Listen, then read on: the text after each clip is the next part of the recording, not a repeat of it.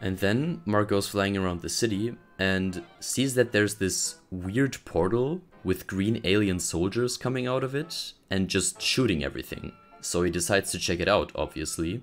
They're called the Flaxons, and here we are introduced to the members of Teen Team. So Adam Eve, Robot, Rexplode, and Duplicate. And this first fight with the Flaxons is fine. Compared to all the other fights in the season, it's not that engaging or interesting, but seeing their different abilities is great. And this fight mostly functions as an introduction to these four anyways.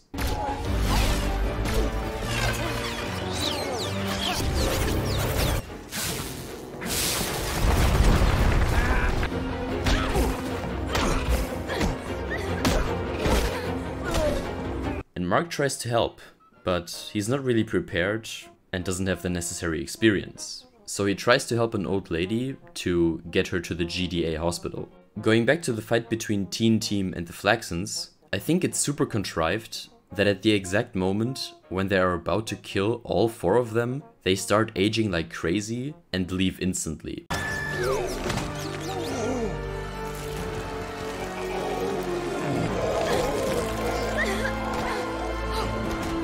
If the Flaxons only had half a minute more, they would have destroyed all of them. They're killing me faster than I can keep up. We gave people time to escape. That's what matters. No! Me living is what matters. Then I have bad news. And to me personally, this part also wasn't all that tension-filled or suspenseful, because it was fairly obvious that these characters wouldn't be killed by these stupid green goblin guys. And the explanation they give for this is that time on Earth passes way faster compared to their planet, which means that they only can exist on Earth for a very short time frame, or else they will just all age to nothing. Oxidized and corroded. For an alloy like this, that should take years.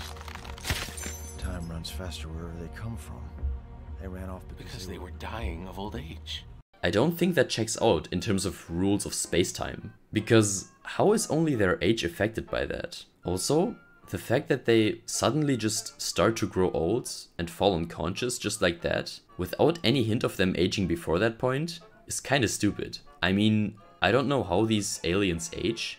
Maybe they're perfectly fit and don't age at all until they hit like 80 and then they immediately fall apart. I guess that could be the case. Otherwise, that would be pretty dumb.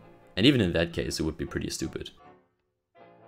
And then, 2 days later, these fucking Flaxons attack the city again, at the exact same spot as before. And this is pretty ridiculous. During the first attack, over 300 citizens were killed. Do you know how many people died here yesterday? 338. 338. I find it a bit ridiculous that the GDA, or anyone else, didn't make sure to secure the area and close off this part of the city entirely. It's 2 days later, and there are already cars on the streets and people walking around.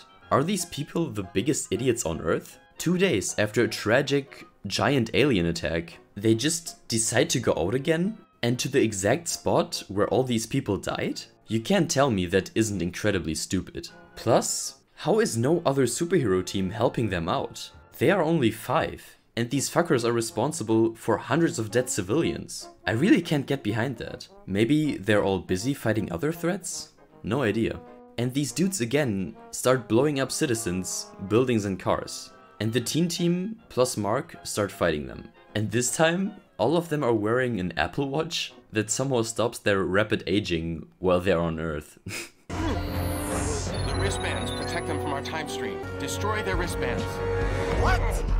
Okay. The second fight also isn't that great. The only real difference is that Mark is now fighting with them, and the Flaxons have more tanks and bigger laser guns and shit. And again, Teen Team is almost going to die, but then Mark gets some Viltrumite adrenaline rush and destroys them and their Apple Watches together with Teen Team. I send you!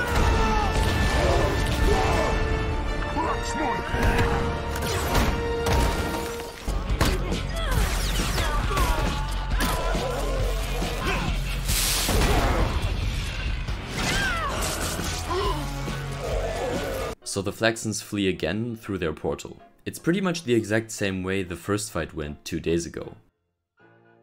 And then we get a third fucking attack of the Flaxons. And again, why in the absolute heck are there still people walking around and cars on the streets?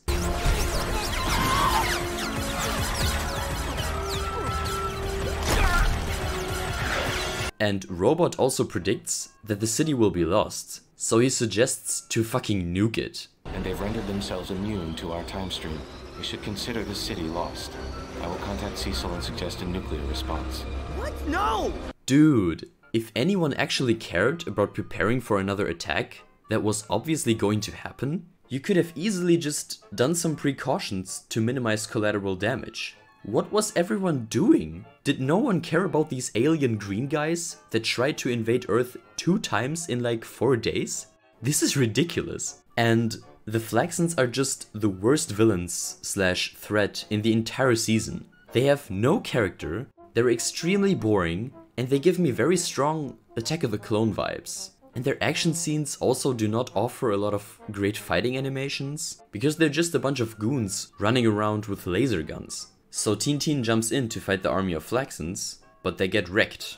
And again, Mark is about to be killed by that guy in the giant robot suit, but again, right before that, Omni-Man comes in and completely destroys the entire army of Flaxons in a few seconds, which for me personally was very satisfying to see.